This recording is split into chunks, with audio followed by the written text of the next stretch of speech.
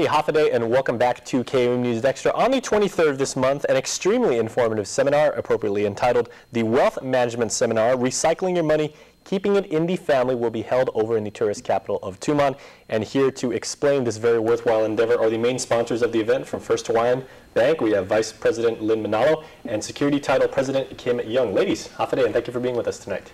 Thank you for having us. Okay, we were talking pre-show prior to us actually going on the air, and we're talking about some of the various things that have been going on for years, and there needs to be more locally about financial education and estate planning and things like that. So talk a little bit about some of the topics that will be discussed. Basically what we're doing is we're bringing the wealth management team from First Hawaiian Bank's Hawaii branch in, and they're teaming with Carl Smith Ball's trust department that works on trusts in conjunction with the local Carl Smith Ball office team and the local First Hawaiian Bank and our local Deloitte & Touche. And what they're bringing us is information on trusts, on wealth management, on how a trust works to do a continuation after the principals are gone, avoiding probate, succession planning, very important. And actually a big part of it is planning for closely held businesses and how you plan for it to succeed after you're gone. And another interesting topic is the Organic Act Citizen, which is so vague and a lot of people don't know a lot about it. Okay, so drill down into that for a moment if you could. Well, basically it's like if you're a citizen of Guam or having a Social Security of 586, a resident of Guam, you're entitled to some benefits of being part of that Organic Act.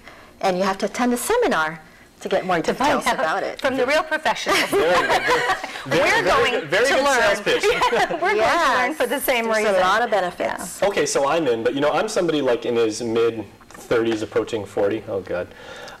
And, I was fortunate because here at KUM, we deal a lot with people talking about financial seminars and things of that nature, and there's been a lot in recent years of teaching people at the high school level and even in middle school and everything about financial management and maybe, securities and stocks and bonds. Lynn, from your perspective in the bank, how much financial education is there right now at large on Guam, and how much more is needed? To be truthfully, I've been volunteering for budgeting class at freshman level at the University of Guam for certain entrepreneur classes, and based on that experience, only 10% are savers, and a lot are asking mom and dad. So no, we don't have enough financial planning in any of our classes right now, even at college level. Is that just generally because of a lack of awareness, or? Yes, lack of awareness. The parents now are both dual income earners, not enough time with the kids, parent involvement, teaching them the basics of reconciling a checkbook, saving for the future. If you were to invest in your 401k at the age of 21, $100 a month based on the compounding interest, by 65 you would have at least $1 million in your account. Wow. So it's that, that impact of it. But we just don't have enough parent involvement and also financial education in all our classes. Okay, well that's a key point because Kim, I'd like to ask you next.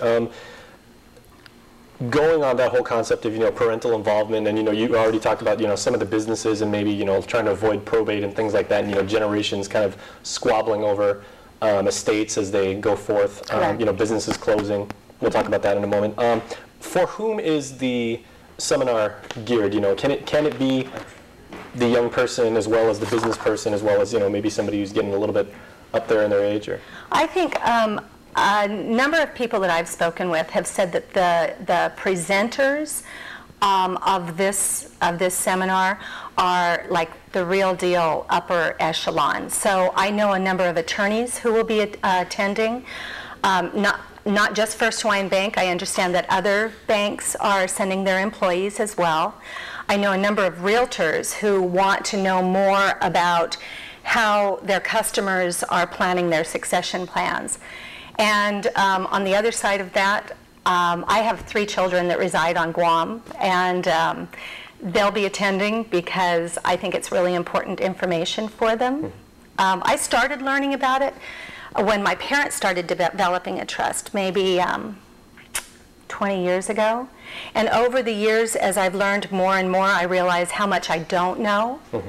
So I think it's pretty much for not only the Third-party seasoned advisors. professionals, there's going to be plenty of information there for the seasoned professionals. And then for those of us who, at more of an entry level coming in, it'll be probably as much as we can absorb. Okay, well, it's institutional as well as personal. Yes, And that's yeah, the key. and the continuing education credits, we've asked the Guam Association of Realtors. They have reviewed the course syllabus, and they're offering realtors 7.5 credits. Yeah, And 7.5. And the Bar Association is offering 6.5. 6.5. It's awesome. Continuing Okay. education credits, yeah. Okay, ladies, so we will have much more on this. Again, this is on the 23rd, so we'll have a lot more as we get closer and closer to the date. Thank you very much. Yes. Thank you. Okay.